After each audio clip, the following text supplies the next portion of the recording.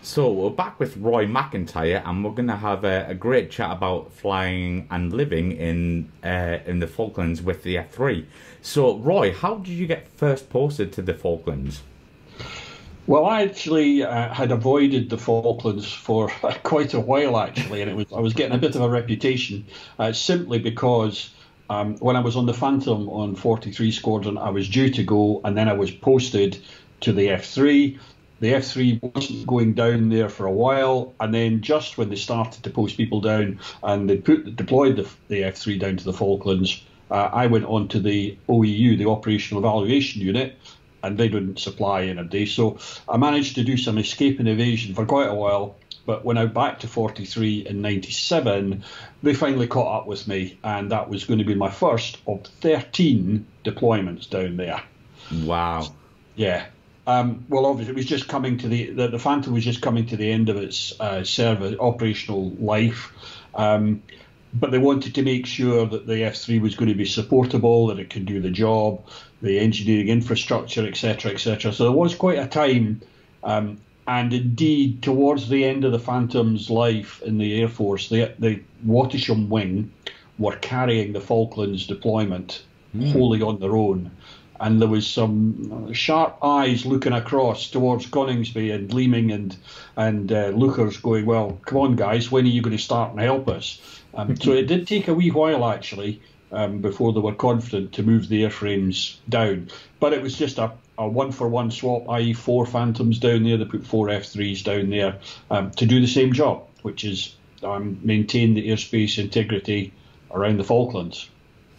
And when you went over to the Falklands, did you fly over the F3s, or were you in the back of a VC-10 or a Herc or anything like that? No, I went down on the air bridge. They had already got them down, although they obviously have to cycle airframes home for major servicing. And to begin with, that was done with a VC-10 and a very long transit and through the Ascension and back.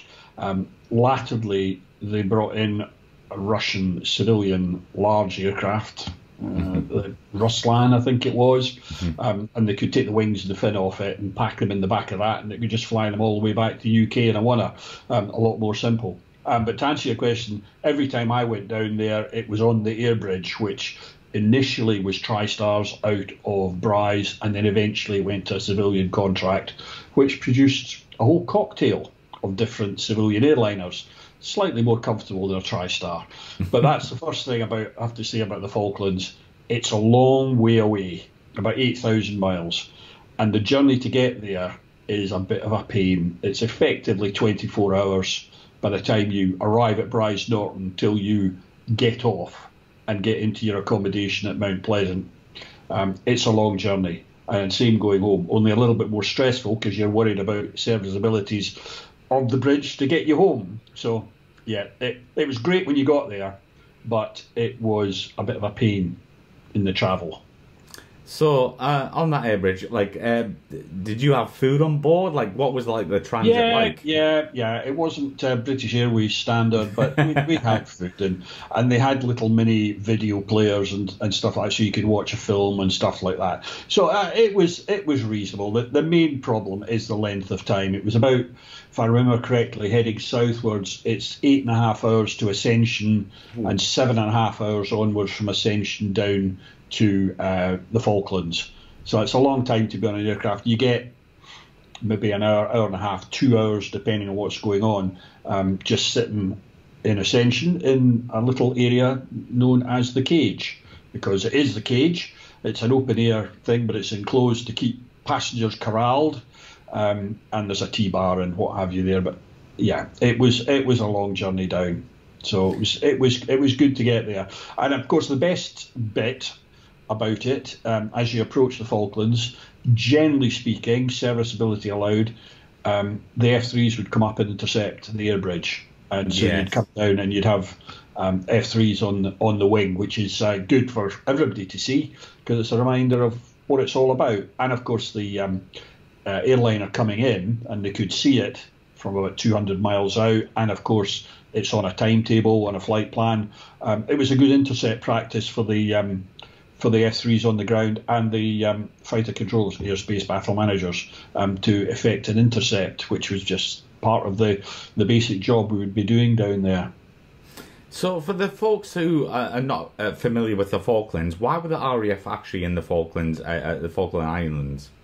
Right, well, this all comes back from, well, mostly from the 1982 conflict, but it goes all the way back to the 1700s, where there's an argument to whom does the Falkland Islands belong, and from pretty much the late 1700s, the United Kingdom has claimed them, and obviously Spain and then Argentina have countered that, and there were various attempts, but the big one was in 1982 with the invasion, which was then finally repelled. It must be said that the armed forces pre that 1982 war were pretty minimal. Mm-hmm. It actually was 40 commandos, wow. Royal Marine commandos. When the Argentinian forces invaded, it happened to be on a changeover period, so there was 80 Royal Marines there, but it still wasn't enough. That was it, plus the local, effectively, TA, nothing else.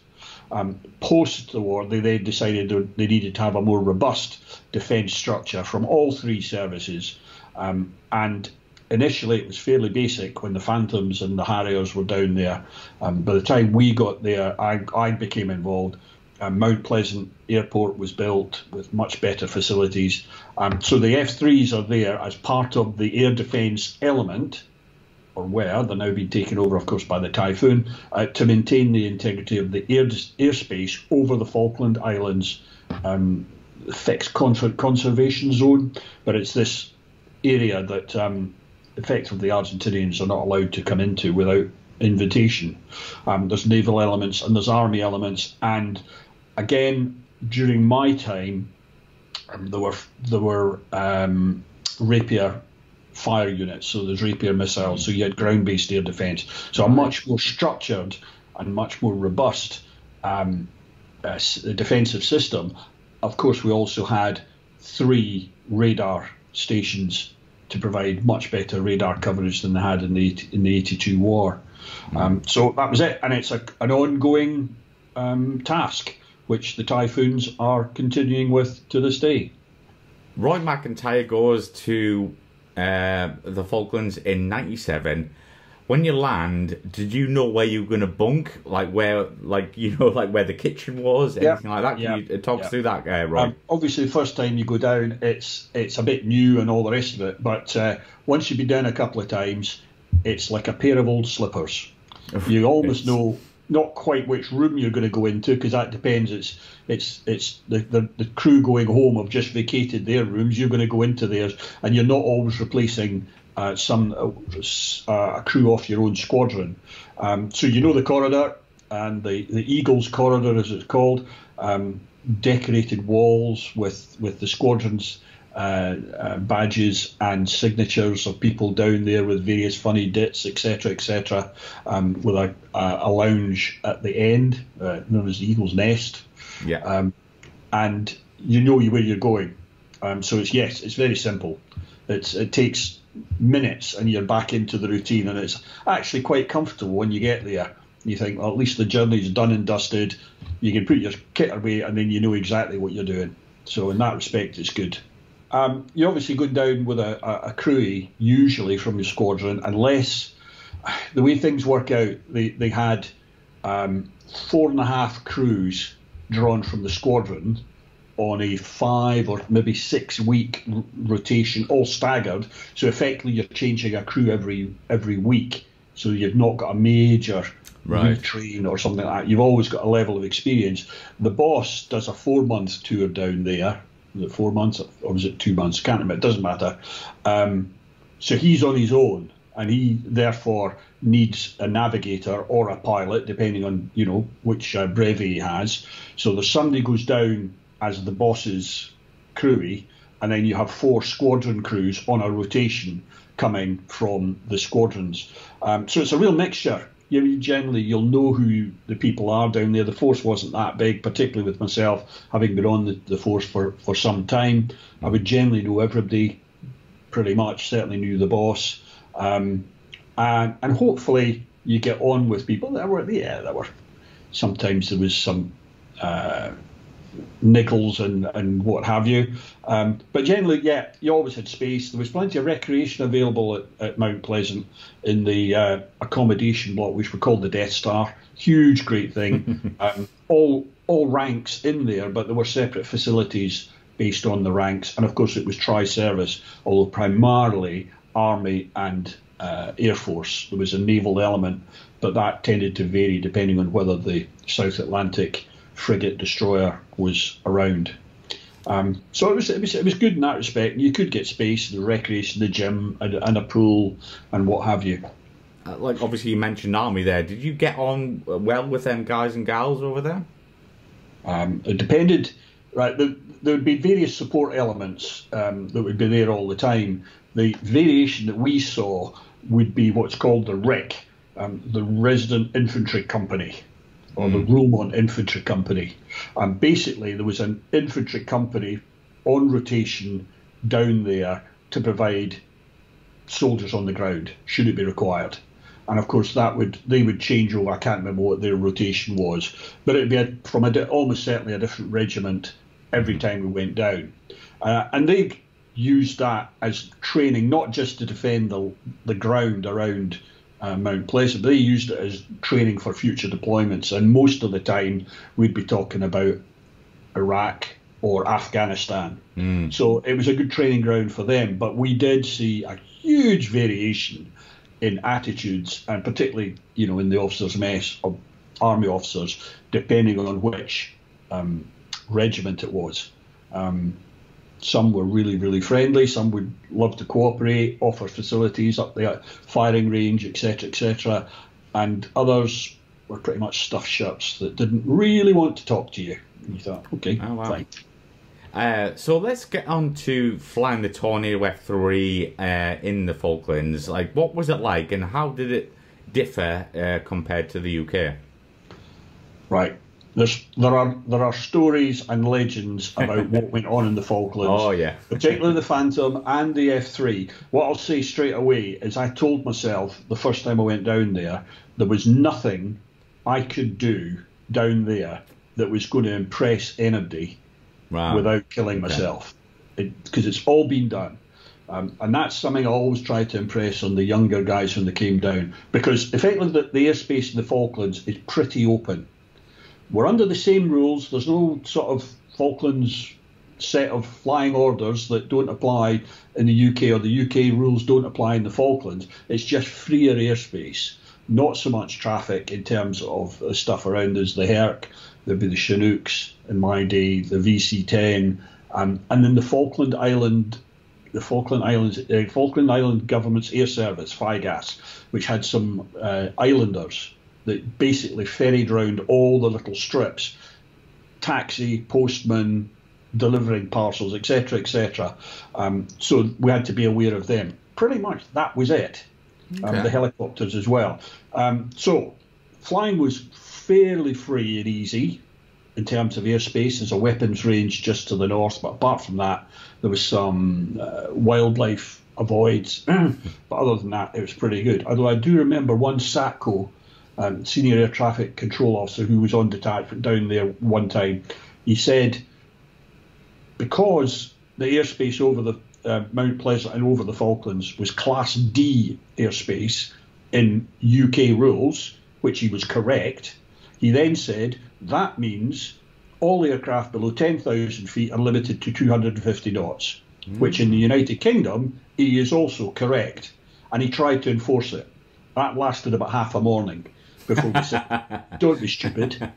Don't be stupid. It's a bit like all the Formula One drivers pitching up at Silverstone and being told you can't drive any faster than 60 miles an hour, mate. On you go. No. So he got kicked into touch for that. So to come back to your point, yeah, it was fairly free and easy. The flying generally, because you had 4 aircraft and QRA was paramount, the moment there was any unserviceabilities or perhaps servicing, etc., tended to limit the number of aircraft who would be available for normal flying. You would expect to fly pairs. Very, very rarely did we manage to get a 4-ship up. because that presents problems in terms of maintaining QRA. 4 aircraft up, they all can't land at the same time because then nobody's on state. So you had to rely on a staged landing, the VC-10 being available to keep somebody topped up and effectively hold QRA airborne, while the aircraft on the ground got turned, serviced, ready to take on QRA on the ground. Then the ones airborne could land. So it was a major logistics part. Not impossible, but we tended to reserve it for special days, Memorial Days and Christmas Day, tended to put a 4-ship up. So to come back to what we're saying, the flying programme was generally a pair in the morning, a pair in the afternoon, which may or may not involve the QRA crew as well. You might get some flying against the Hercules if it was around. The VC-10 sometimes acted as a target, and or maybe one of the Chinooks if it was available. You could do some helicopter refill. But it was fairly basic stuff in terms of training, and we did use the opportunity to continue our training. But in the background, of course, it's QRA defending the airspace of the Falklands. And was serviceability heightened because it was such a small number of aircraft?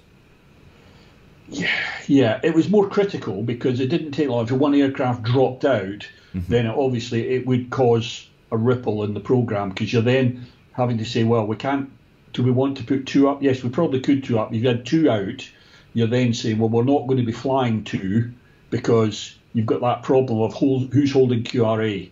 You can do it airborne, but you then got to stagger the landings to make sure you can get one on the ground to take over Q while the other one's still airborne and able to react. So generally, if we had 2 out, either through unserviceability or scheduled servicing, and then something breaks, that tends to make the programme fall down. So it could be a little bit fragile. And of course, the other element that can affect the flying, which we haven't mentioned yet, but was probably the biggest challenge in the Falklands, is the weather. The weather could really be very unpredictable, and despite the fact we had a really good Met Office there and their computer systems, they were always being caught blindsided by some of the weather. Add into that the diversion. Now, back in the UK, weather diversions, you've got plenty of airfields around, most of which, before you go flying, you would plan and you say, well, that's, at Lookers, we've got Lossiemouth weather is forecast to be excellent. We can use them as a diversion if something goes wrong. Down in the Falklands, your primary diversion is the short runway, cross runway, which may or may not be usable. If we're talking about fog and cloud coming in, then you've got a problem. The next one is Stanley Airport, which is where the Phantoms used to operate from. There's a short section of runway which is of good condition for the Islanders, but it's effectively a very small airfield for light aircraft. The longer bit of runway that was there, the Vulcan Raid type runway, still there, but it's falling to bits and it's really in pretty poor state, but it's usable in an emergency.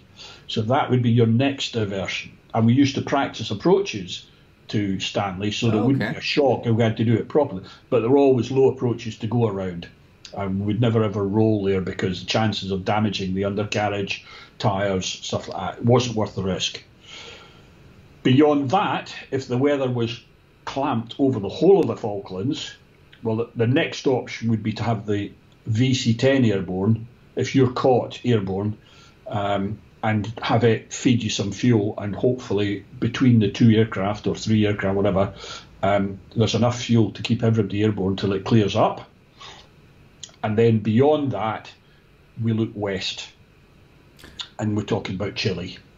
And going there, while we have there was an agreed procedure, it still would cause ripples diplomatically and stuff like that. So that was very much the last ditch. So it was quite a tough job in terms of the flying supervisors and the crews involved in flying at the time to keep, to use a cliche, a weather eye on things, because it can change and it can catch you out. And I was almost caught out once. It happened to be with OC Air Wing in the back. wing commander. We were at Singleton on the far side of West Falkland when we got the weather recall. So we knew it was probably going to happen, but we had primed them, saying, give us as much clue as you can. So we got it. So we beat feet back across, and it was quite a difficult approach. And we were effectively in fog by the time we rolled out on the runway. It was a damn close run thing, as they say. So that's the closest I got to being diverted. So the weather's the big one that you had to watch all the time.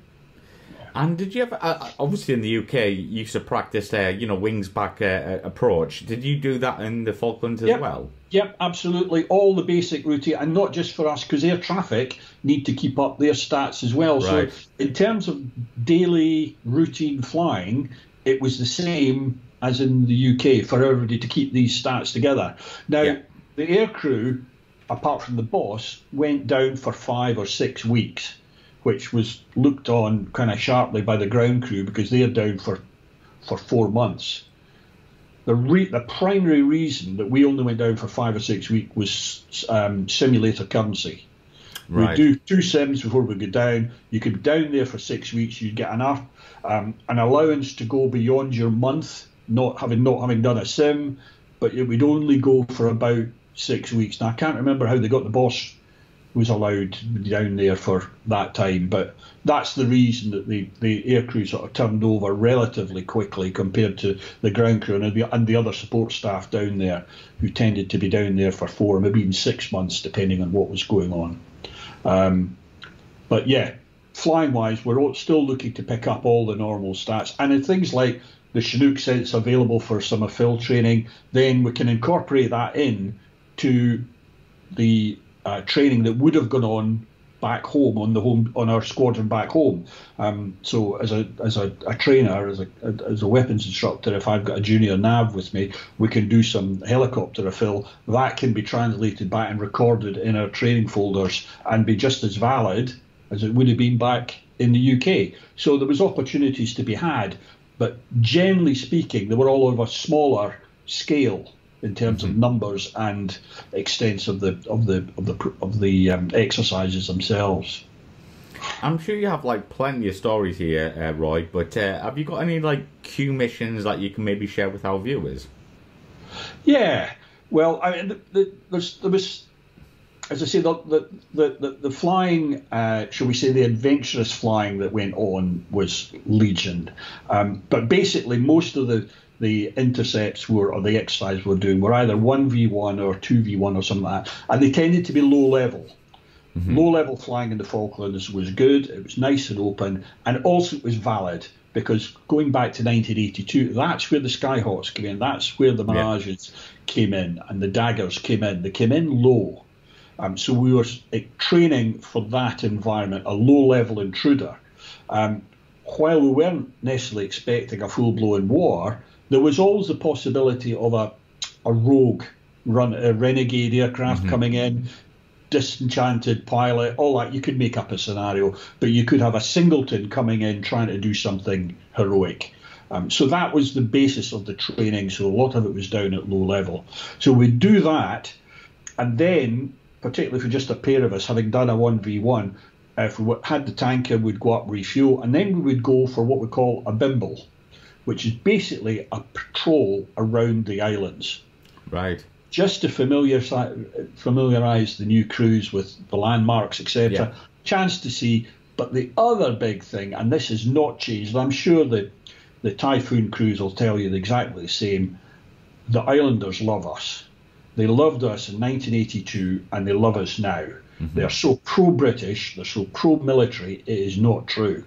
And I actually, one of the examples I had was, we did the intercepts, we went to the tanker, we then went down and did a bimbo and round the islands and all the rest. And you're going round all the settlements and having a look-see, and if you see anybody wing waggle and all that sort of stuff, nobody shakes their fist at you. There's none of that. So we head back to the MPA, and as a taxi in, shut the aircraft down in the ops room, the boss came up to me and said, Roy, did you do a bimble? Yeah. He said, well, we've just had a telephone call from Saunders complaining. Oh, wow. What? Saunders Island? And I'm thinking, but I didn't go to Saunders Island. And they said, that's what they're complaining about. They saw you turn 3 miles to the south, so they've just phoned up and said, what's wrong with us? So wow, you don't get that in the UK about low flying, I'll tell you. They want, well, come to us, come and see us. So that was one. So the low level bit is good. There are some famous routes. It's like A4 Alley on West Falkland, where the A4s came up, and they were hiding behind a ridge just on the eastern edge of West Falkland as it meets Falkland Sound. So you can actually sit down behind this fairly sharp ridge and then pop up over the ridge, and they would be attacking the task force in Falkland Sound and around Port San Carlos. So you can, excuse me, you can recreate what they were flying. But just imagining what an A4 pilot would have felt like going along there. It's quite a powerful feeling to think, right, I'm going to pop up here. I've just flown 400 miles. I've got 2 bombs under my wings here. I'm going to pop up. And when I get over this ridge, all hell's going to break loose in front of me because there's going to be ships everywhere. They're all going to be firing at me. I've got to find my target. I've got to drop my bombs, and then I've got to try and somehow escape and get out of it. And even though I'm in an F3, knowing there was nothing on the other side, the clear air, it was still quite a focused feeling, thinking, Christ, these guys had some guts to do this. Yeah. Had some guts. So the low-level side's good. The other side is the high-level bit, because, of course, there's virtually no restrictions up there at all. So a lot of people got their high-fast stats there because it's a lot simpler to organise and easier in terms of the programme to say, I've got a jet, can I go and do my high-fast stuff? So a lot of people got their Mach 2 tech, 50 grand tech, rather than trying to do it in the North Sea area where it tends to be a bit difficult. So that was generally the scope of the flying. Talking about waving the flag and going to see people, the other thing we did frequently was to go and see the 3 radar stations. Not necessarily all on the same trip, but you'd go and visit 1 or 2. We used to call it doing a measles. It was the name for an attack. They were supposed to come out and do their thing as if they were defending it. They would be out there waving with tea cloths and what have you. Because some of the guys, particularly when the airspace batter managers came away from the remote sites and were positioned in a central facility at Mount Pleasant, you really just had the radar technicians out there. And again, they're out there for 4 months with very little switchover and very little contact, apart from the helicopters resupplying them with all their basic stuff. So anytime the aircraft were going to come and see them, they would love it. And that's where it could get a little bit sporting, because you'd try and get up close to them before they even realised you were there. Particularly Mount Alice, I remember, in the south of West Falkland, is basically on a bit of a dumpling of a hill. So it's quite steep slopes on all sides, falling away to a low plateau, which means you can stay well below the level of the radar site till you actually get quite close to them.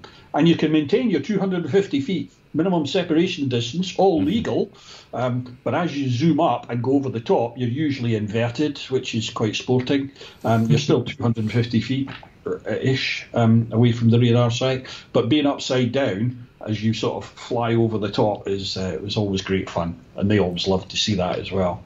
When I was coming up for my 3,000 hours, and we'd had a period of bad weather, we'd been waiting to go. There was 1 aircraft serviceable as long with the Q aircraft, and the boss said, well, Roy, get airborne, the tanker's going to get airborne. How many do you need? I needed about 2 hours and 40, right, fly for 2 hours and 50 minutes, get your 3,000 hours, because I was going home in a couple of days. Right, so we did that, did some intercepts with the VC-10, flew around a bit, saw the Islanders, then we're coming home. So I'd got my 3,000 hours, and nice. My nav, as we're running in towards the airfield, said, right, that's us going through 500 feet, and that's my last height check. I know what you say, because you don't see any more. So I'm flying on the Radalt, I also had the HUD set up for Mach as opposed to knots, because I wanted to see exactly how close to the speed of sound I was.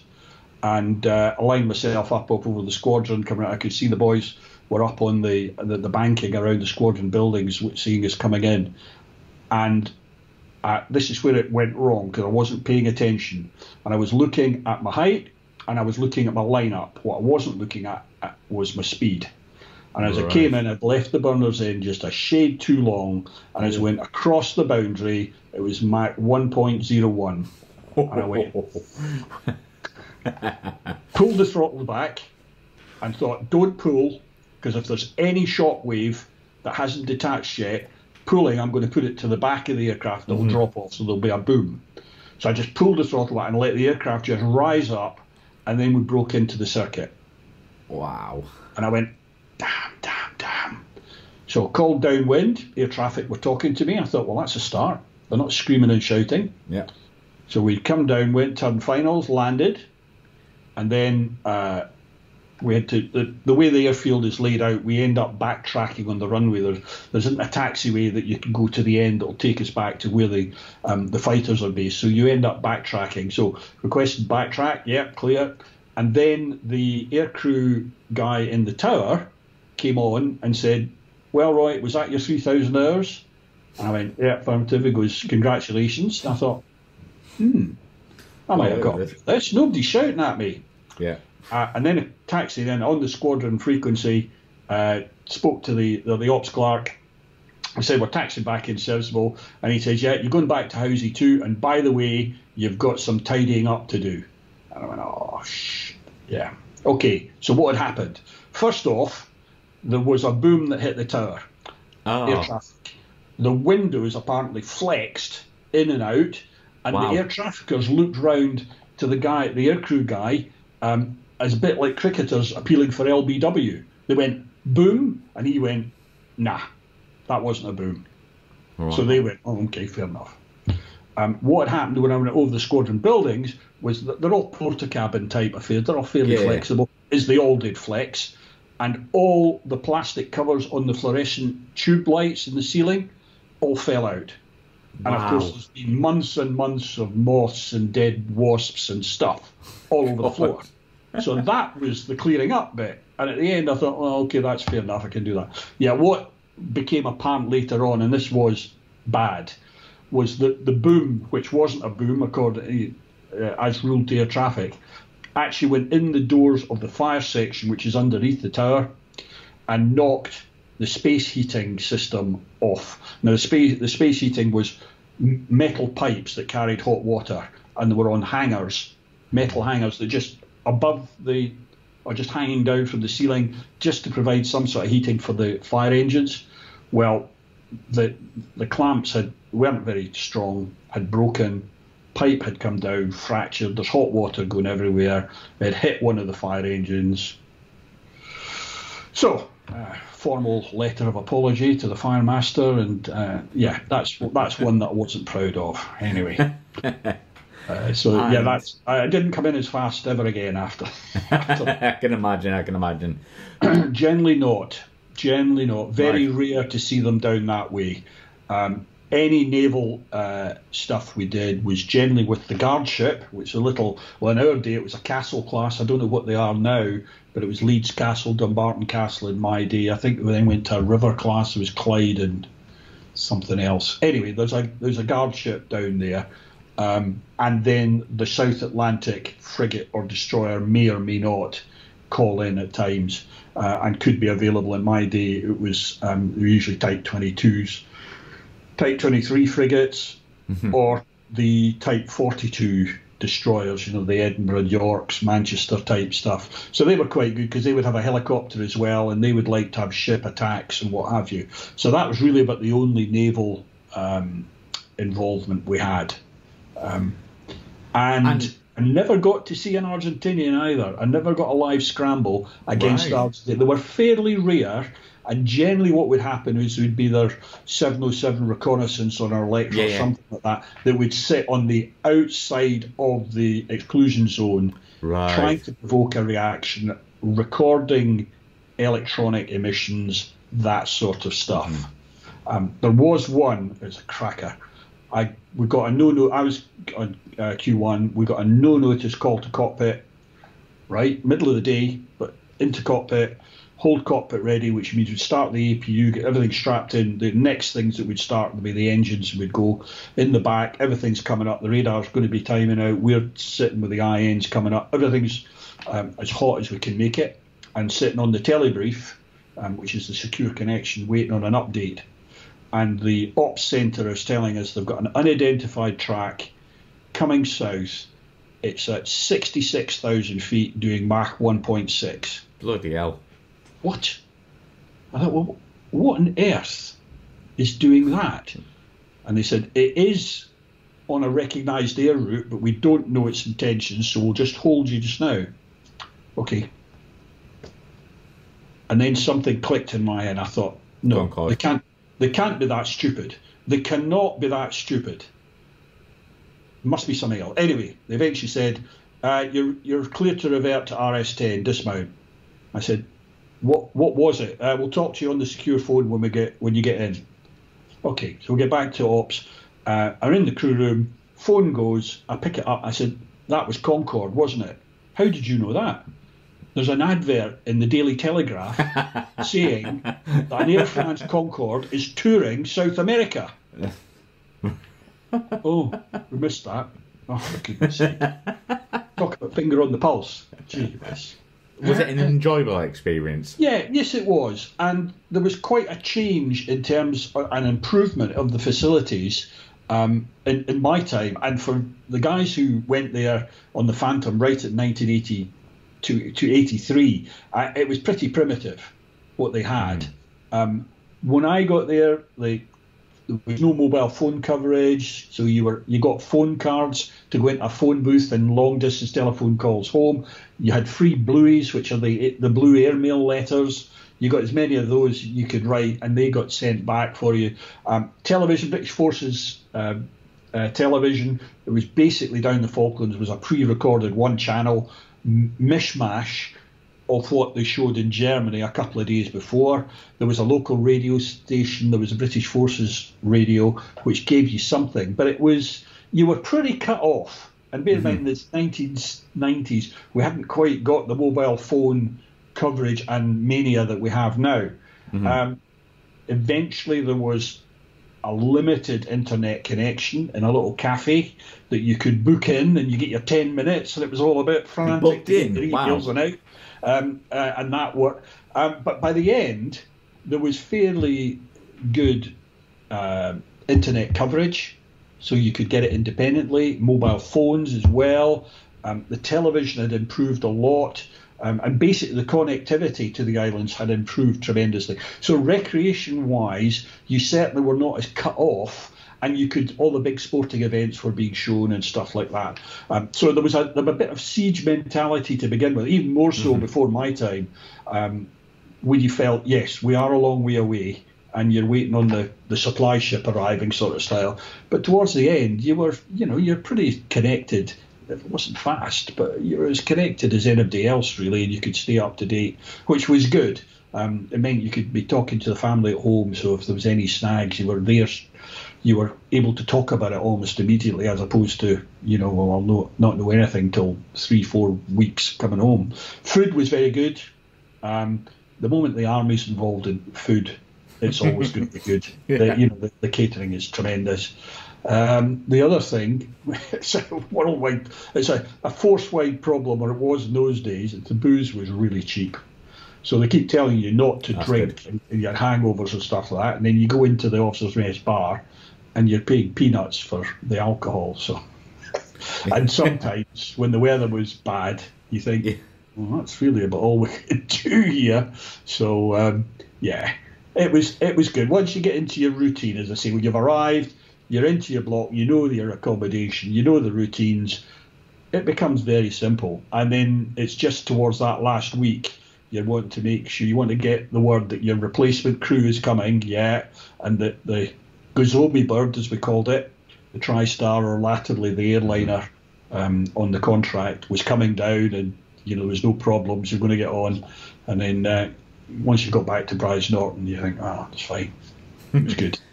And like, when you went out, do you mingle with you know, the locals and stuff like that? Go to a bar, and were you allowed to tell them I'm a fighter pilot? You know, I'm at the space. Yeah. When we say mingle, well, there was they don't do it anymore, but there was a famous couple down as far as the fighter crews were concerned, Jimmy and Ginny Forster, who owned a farm on West Falkland. It was an open invitation, standing invitation for anybody off 1435 flight. If they get a couple of days off or a day and a half off, etc., if they could get on the helicopter on the rota round trip, you could go out and stay with them. And we generally would take some rations and stuff like that. They were excellent hosts. So we always made a point of flying over Jimmy and Guinea's farm. They've given it up now. I think they've moved to Stanley because they're getting on in years. I haven't heard of them for a little while now. But other than that, it was Stanley. You went to Stanley. And Stanley wasn't big. I'll not try and give a town or a village comparison because everybody's all over the country, but 2,000 people maybe total. Now it did expand, but initially there was one pub, the Globe Tavern, which was fairly basic but very friendly. And then the advent of cruise ships came along, and they discovered that the Falklands was a good place to call in on because of the wildlife. And cruise ships brought money, and that was a very substantial and significant revenue stream for Stanley and the islands as a whole. And so you got the hotels started to improve. They even got a brasserie in and more pubs and stuff like that. But you had the situation of a cruise ship would come in and the population of Stanley would double for the day. Yeah, all these people would come up, then spend money, and then go away again. But to answer your point, we would go to Stanley, to at least weekly, something like that, and get in and sit in the Globe and what have you. And yet, because they loved the military, there was no problem. There was no sort of saying, well, we better not say who we are. They wanted to know who you are, and they welcomed you with open arms. And I hope that's still the case now. Although it's 2009 was the last time I was down there, so I realised things might have changed by then, but I hope not, because it was a great place to be. It really was. And you feel like you're doing a good job because they want you there, because they want to stay British. And we're part of that to ensure that they do. And what's going on politically and all the rest of it, neither here nor there. The force that's in Mount Pleasant and around the Falklands, the naval bit and the army, etc., is all there to deter them from trying it again. I think they're doing a good job. Where did I go afterwards? Well, these detachments were interspersed throughout my tours. So they're basically coming round about once every 10 months. Right. So all I do is go back to the squadron, and that's it. There was only one, my very last deployment to the Falklands. I was coming back and was almost immediately having my last trip on the F3 and then leaving the force. So I came back in January of 2009. And then the 5th or the 6th of February 2009 was my last trip on the F3. So that was the only time where I came back to the Falklands, and then there was a big change. Other than that, just back in the squadron, might take a bit of leave, but you just pick up the normal routine again. And of course, for a number of years, around the late 90s, early 2000s to 2003, interspersed with my time in the Falklands, deployments to Iraq, Saudi Arabia, to cover the no-fly zone in the lead up to the Second Gulf War. So there was all that. And then, of course, squadron detachments, the Red Flags, the Distant Frontiers, Cope Thunder, whatever it is, or detached to Lithuania, all of those are sprinkled in as well. So it makes up for a busy calendar. But that was life. That's what you signed up for. Again, like another question before we wrap up. Did you have any choice? Like, if someone said, like, you're going to the Falklands, this is what you're going to do, or could you say no? Bit of horse trading, really. There was always somebody on the squadron who was one of his secondary duties would be to produce the Falklands plot. The squadron would be told, these are the dates that you are supplying a crew. Right. It was then down to the squadron to put the names in the frames. And they wouldn't be bloody minded about it if you'd already booked leave, if there was some course coming up, somebody getting married or whatever. Yes, you would negotiate. Right. But you would have to take the pain of, if the squadron's got a Christmas slot, i.e. you're going to be away down over Christmas and New Year. My last time down there was like that. They'll look at who's done a Christmas down the Falklands and who hasn't. Those that haven't, right, start your excuses why you shouldn't be going. Right. So it was that sort of thing. Mm-hmm. So you generally came to an agreement. Nobody was going, oh, please, can I go to the Falklands? Please, you were going, oh, it's coming round again. Yeah. Okay. But they would try and accommodate as much as possible. But at the end of the day, the squadron had to supply a crew down to the Falklands at that time. Because if they didn't, it meant another squadron would be taking an extra load to, because the flight needed its number of crews down there. So it generally worked out pretty well. Yeah, Roy, what you been up to anyway, like since we last chatted? What's been happening? Well, as I hinted last time, I'm heavily involved with the Mid-Norfolk Railway, so yes. Doing quite a lot of time in the signal box, and doing your I've time. got summer's worth coming up ahead of working the 2 signal boxes there, just enjoying myself, pulling levers and watching steam trains and diesels go past. Photography as ever, I'm quite keen on my photography, so Norfolk provides a new area for me to have a look at. Yes. In terms of landscape. Wildlife around here is great. Yeah, it's amazing. Not exotic, but there's plenty of it. Yes. So generally speaking, that it keeps me reasonably busy. And the little village we live in here, they're very friendly. They're desperately trying to get me to join the parish council. I'm not sure what we'll see. But there's plenty of things going on at the moment. Brilliant stuff. Well, Roy, thank you very much for coming on the show. As again, it's an absolute pleasure to have you on. And yeah, we'll chat soon, I'm sure. Yeah, no bother. Look forward to it. Thanks very much indeed. Cheers, Roy.